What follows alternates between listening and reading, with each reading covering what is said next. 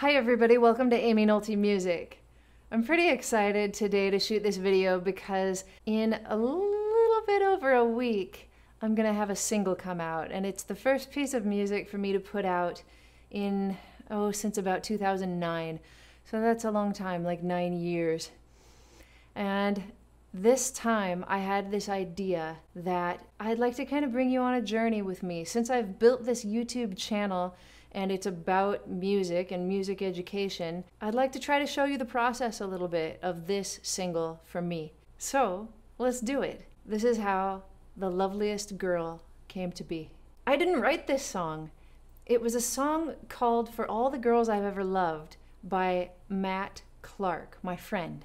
Matt is a wonderful singer. He's actually got a pretty great YouTube channel. It's a little dormant, but if you look it up, you'll enjoy it. He sings and plays guitar, and he writes his own songs and sings a lot of great covers. He sent this to me maybe 3 or 4 years ago, and I heard it just on his SoundCloud, and I fell in love with it. I'm not gonna give away much of it today, but I want you to hear a little bit of how it sounded. Take a listen. Spending afternoons together, a string of days with perfect weather, far too nice to stay inside. And lying in the grass, I looked up at her, sitting next to me. Now, the thing that I loved most about this song was the story, the lyric, the concept.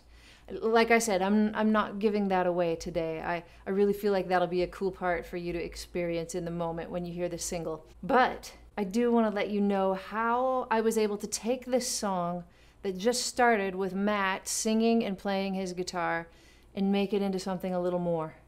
This single will kick off my album, which I hope will be out before the end of the year. And on this album, I really want to explore some new possibilities. I would like to take my jazz sensibilities and knowledge and just use them in whatever way comes out. There's a wonderful article in Downbeat magazine a couple of months ago where Eric Reed was interviewed, and he said, I needed to step outside of who I was told that I should be and simply express an artistic point of view without putting a label on it. I got free, I grew up, and I constantly tell young musicians, look, do what you love to do. Who cares what it's called? Do you like doing it, and does it bring joy to other people? Go ahead and just do it. That was kind of an answer for me to a question I'd been asking myself. And I just decided that I can make more than just a piano trio or a guitar and piano and vocals, because I've got a lot inside of me that wants to come out. And this song by Matthew Clark just kept coming back to me. It was like it wouldn't leave me. And I thought, I definitely have to make something out of this song. And I did it fast. It became this idea that like grew so big in my heart. I couldn't ignore it or let go of it. And I had to make it happen quickly. So here's the idea. I arranged for woodwind quartet. Once in a while a quintet, mostly a quartet. At one point, whatever 11 voices is. But woodwinds, I heard it on this song. I wanted to write in some kind of a chamber music kind of way, some kind of orchestral scoring for smaller group.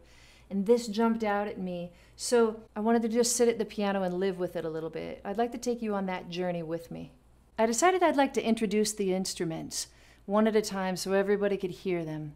And the instruments that I thought I would start with would be flute, clarinet, and bass clarinet. So 2 clarinets, but I quickly changed my mind as I realized that I really wanted to use an alto flute. I love the alto flute.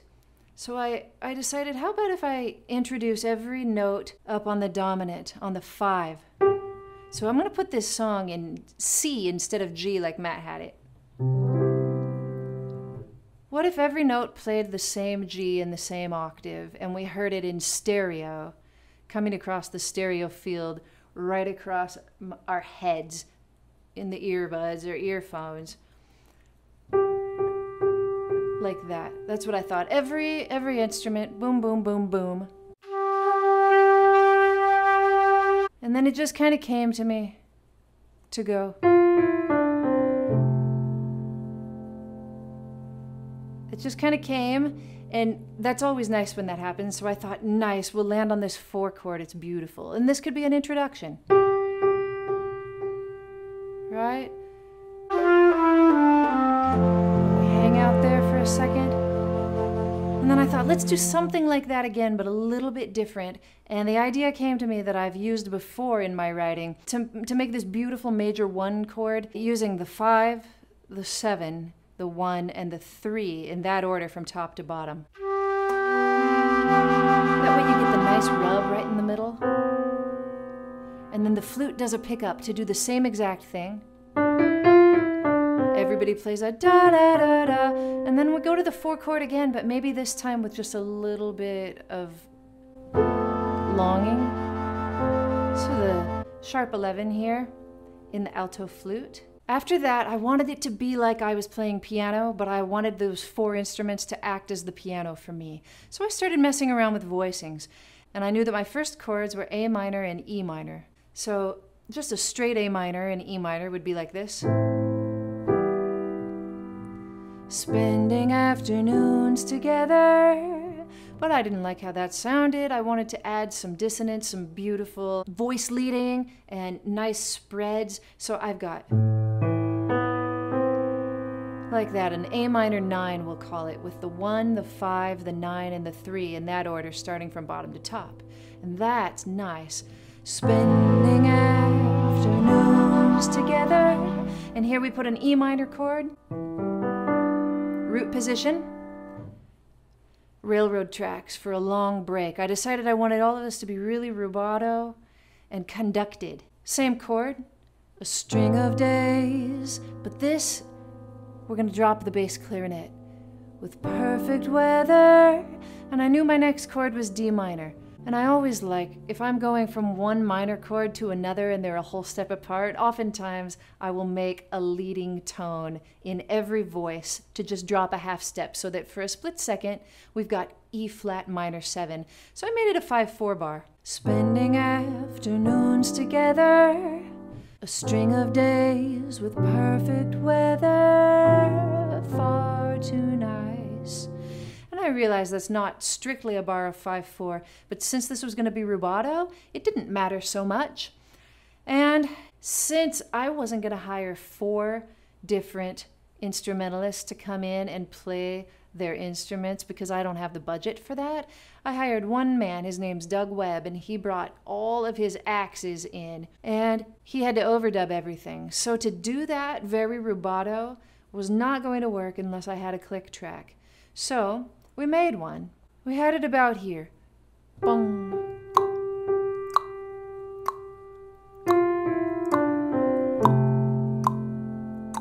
About there. And what we did was very quickly on his music, we just sketched in how many clicks there were for every bar. Take, for instance, the bass clarinet part. Bass clarinet's the last one to enter. So by the time he was going to come in with what is actually a high A for the bass clarinet, here it is. Boom. Listen. He could hear all 3 parts. He knew when that note came in, but he could hear the clicks as well.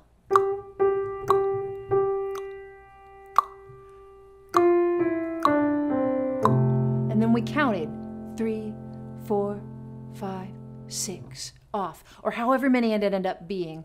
And we did that all through the beginning section. Clicks, so that it could be overdubbed. When Matt wrote this song, it was spending afternoons together, a string of days with perfect weather, D minor right here. Far too nice to stay inside, with an F major chord. Well, he did it in another key, but it's the 4 major chord. I heard one more chord in there. I'll show you how it went. And on the D minor chord, we call it a D minor 11. We've got the 1, the 3, the 11, and the 7. Far too nice to, really dark to me. Stay inside. Again, I bring back that sharp 11 from before in the intro. This time it happens in the clarinet voice. And then here, like an A flat major 13. Again, one last time I wanted to bring the instruments in one at a time. And so we did like this.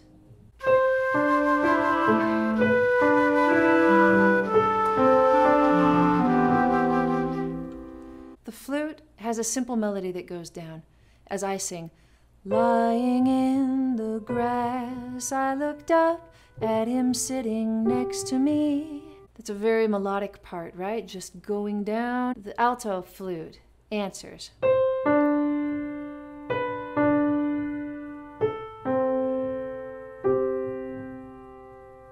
After that, the clarinet comes in. Lying in the grass, I looked up at him sitting next to me. And I'm bringing back this chord that I love, this C major 7 chord in first inversion. Let's hear how it sounds with the bass clarinet. Now, I don't know what chord I'd call this, and it doesn't even matter.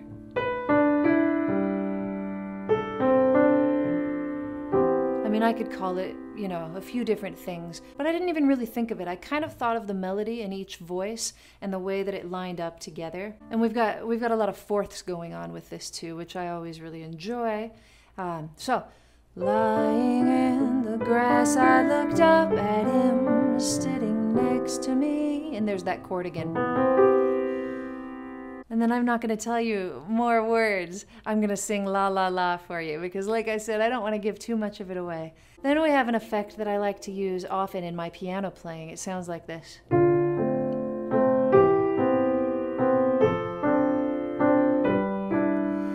It's what I call the outer voices against the inner voices. I actually have a whole video on this. I'll link to it above. But it's a wonderful way to accompany yourself or to accompany someone else in a bossa nova kind of style. And I just thought I'd throw it in here to give us some movement. At this point, we're done with the click. It's no longer very rubato.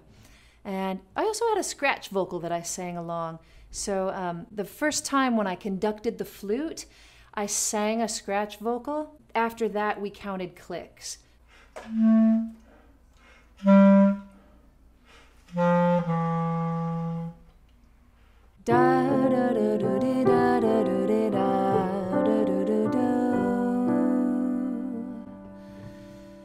then I have these wonderful open chords.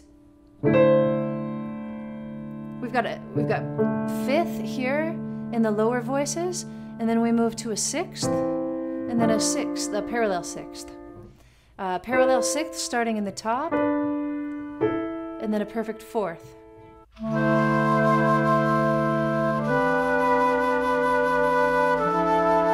another railroad track as I say, then he told me this story. We've got an octave for all four of the voices. Everybody gets quieter, and the acoustic guitar enters. This is where the second half of the song happens, and it's where a lot of the magic of the song happens. So I'm not going to talk very much about it, except for to tell you that at this point in the song, everything changes. This part is special to me. This is more woodwind, and this is the lowest note the bass clarinet hits, and you'll find that its effect is very strong in the song. Maybe the strongest point of the song, when the woodwinds re-enter after being out for a while. And there's a tenth between that bass clarinet and the clarinet.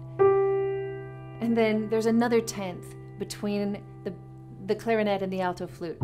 It's wide open, and then a fifth on top. And when I was writing, you know, I just played piano and tried to think of how each voice would sound, and that works for me. Piano is so natural for me, and if I try hard to think about the timbre of all of the instruments, I think I can play the piano in a different way than I normally do. I wouldn't normally play piano in this way.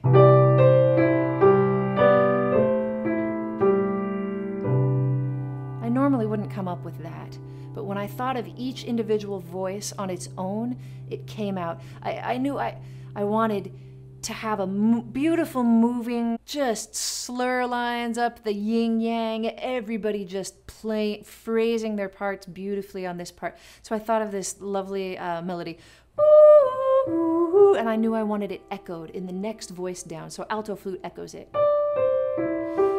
But alto flute isn't the only one that echoes. The clarinet echoes as well, but a tenth below. But with its own melody line. It's not an exact replication. It comes in, but it has its own melody line, so it would be beautiful to sing if I was singing the clarinet part. I'll let you hear it just a tiny bit. Yeah, and all the bass clarinet has to do is sit there on a low C, and it's pretty magical, I think. This is also one of my favorite parts. I've got a huge spread between the bass clarinet and the clarinet. It's 2 octaves and 1. They do this, just like that. And the way I came up with it was because at this point, I wanted some falling motion in these top instruments. Let me sing you the melody. Let me back up just a little bit.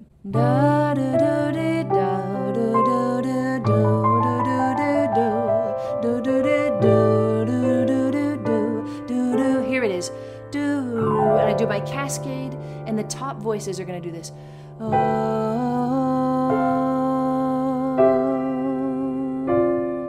And I've got a C for my melody.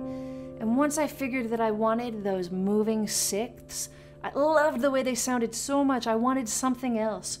So I dropped a perfect fifth from that alto flute with the clarinet because I wanted it to sound so bright, even over the D minor chord.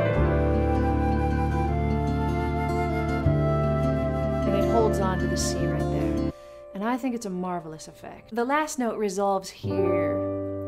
But then just for a second before everything builds, and I put everybody on this D4 right in the middle of the piano. And I wanted some contrary motion, I wanted movement. You can see the middle voices end up kind of staying around the same, but my idea was a contrary motion kind of idea.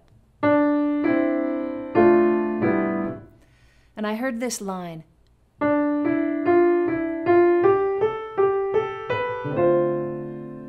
That's where I started from. So I had to harmonize that melody line. I thought, what do I want for the low line? Because I knew that those middle voices could just about be anything, but the low line and the high line needed to be very important. They needed to be very strong. So I sang something. Da, da, da, da, da, da, da, da. I thought, that's nice. I mean, that's just a sixth between the top and bottom voices.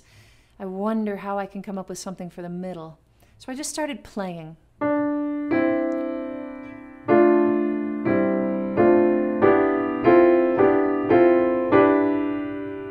That was nice. All I had to do was kind of hold tight on that D for the alto flute, and then thirds, and then for the clarinet, I actually went right up against that alto flute, and we had really tight dissonance the whole way, because that is something that I would play on the piano. And to tell you the truth, I wasn't sure how it was going to work, but I closed my eyes and I imagined it, and it felt good to me, so I kept it. Let's hear it. It opens up at the end, as you can hear. We've got a sixth in the bottom. We keep that tight dissonance of a whole step between the two inner voices. And we've got, it's a D minor 7 chord, so we've got 5, 3, 11, and 7. Beautiful. We don't even need the D. The bass player's going to play the D on there. The last part of the song is a pyramid. And at this point, I think I'll talk about the stereo field. Now, I'm not letting you hear very much of it, but the acoustic guitar does a picking pattern throughout that needs to just sit in our ears and be a constant. There's no percussion in this song at all. The acoustic guitar actually serves as percussion in a way. Constant eighth notes that just run and run and run and run. And I wanted to have that very spread out, much like I would my piano if I was recording piano. So we panned the guitar hard left and hard right. My friend Jason Neubauer recorded guitar for this song remotely. He lives up in by Niagara Falls, and he recorded this for me and sent it. And that was a really special part of this too, because Jason and I have only played together in real life once in this very special video that I'll link to right here, where we met at Niagara Falls and opened the hatchback of his car, where he created this little booth for us to record in, and we played a blues tune.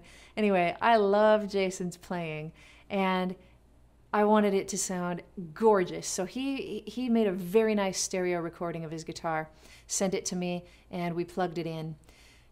After that, in the stereo field, we've got the piano left and the piano right above. We have the two inner voices be kind of toward the outer part of our heads. We've got clarinet on the left, alto flute on the right, bass clarinet right above that, and flute right above that. And then right panned up the middle are the vocals and the bass. So I just kind of took a guess about these things where I thought I would like to hear these instruments in the stereo field. I ran it by my engineer and he said, "That looks really good, Aimee, let's go for it." And I don't think he really tweaked it. I think that's where we ended up. I did, however, leave the next part to my engineer, David Peters at Oakwood Studios in Altadena. He's absolutely wonderful for miking all of these woodwind instruments. I wanted a flute pyramid on this last part of the song. I'll give away a tiny bit. They needed to represent points of light everywhere. So I have this B flat major Lydian sound that I know needs to happen.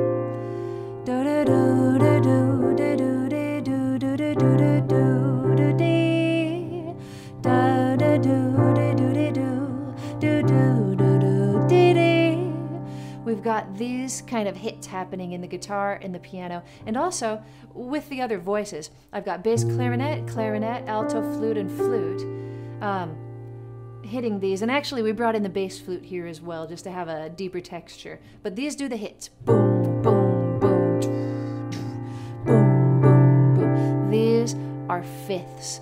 Super bright. We're talking about light. So I've built from the C, you know, I've got a C, a G, and a D.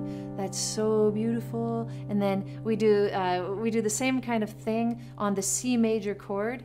So that was a B flat chord. I just put them in a different order. You can look at them as fourths or fifths, but in this context they sound like fifths to me. And then I move them to here so that we get this beautiful kind of sound over the C major chord. Right? Fifths. Just in a different order. And I wanted the B flat to definitely sound Lydian. So I started with the sharp 11. And we have these notes for the flute. Those are all notes over B flat major 7. And then we do the same kind of movement but over C major 7.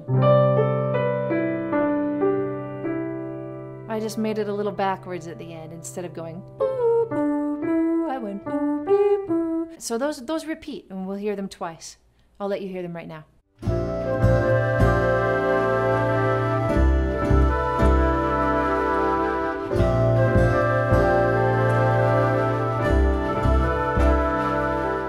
My next step was actually to look up and make sure that all of these instruments could hit all of these notes. There were a couple places where I had to go back and make a couple of changes. I actually don't remember what they were anymore, but all you have to do is Google range of a bass clarinet. It'll tell you what the range is. It'll tell you how to notate. I mean, it's very interesting, bass clarinet especially. Let's look at this section at, what it is, letter C in my music, and I wanted the bass clarinet on that very low C. That's C2 on the piano. But for the clarinet, the bass clarinet reads in treble clef. So that's a lot of ledger lines, but we have 1, 2, 3, 4 ledger lines. That's a D, a low D to the clarinet. So every note for the bass clarinet, every note is a ninth above where it should be written, and in the key signature above. So instead of being in the key of C, everything's in the key of D, which is just, you know, the same as any B flat instrument. It's just an octave displaced, really.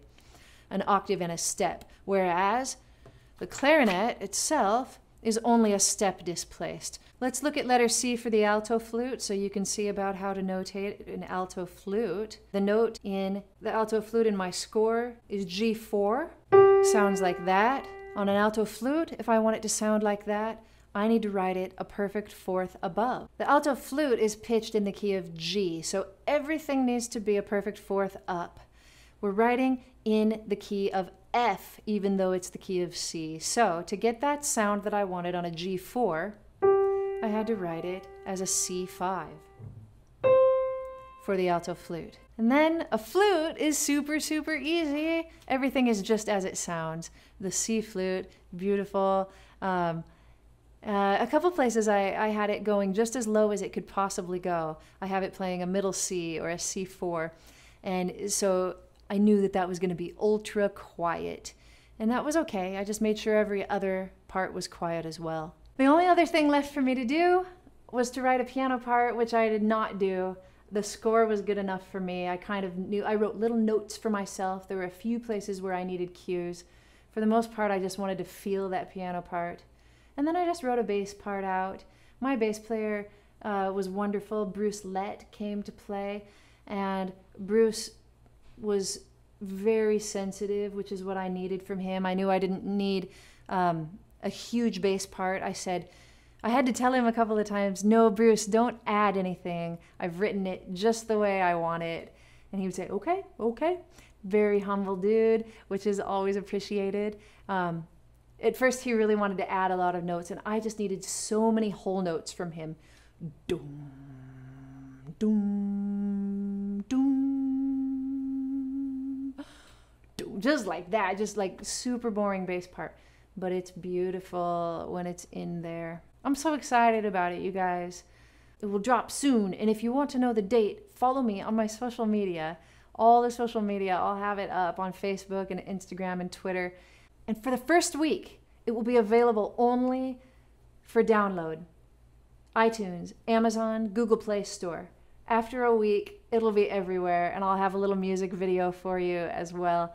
I'm excited too because my son Louis made the artwork for it. I'll appreciate it so much if you see fit to drop the $1 on the download for me. And after that, if you don't want to pay the $1, it's okay. Everybody will have it everywhere for free streaming, and it'll be on the YouTube channel as well. I'm so excited to bring it to you, everybody, and to bring you the rest of the album as the year goes on. I'll probably do one more single and then the rest of the album before the year's out. It'll be new stuff. You know, some of it won't be like what you heard from me before, and it doesn't mean that that stuff won't happen again. But I feel like I've got a lot of stuff that's been brewing in me that needs to come out, as simple as that. And this is the first piece of that puzzle. I think you're really gonna like it. Thank you so much for watching. I'll see you next time on Aimee Nolte Music.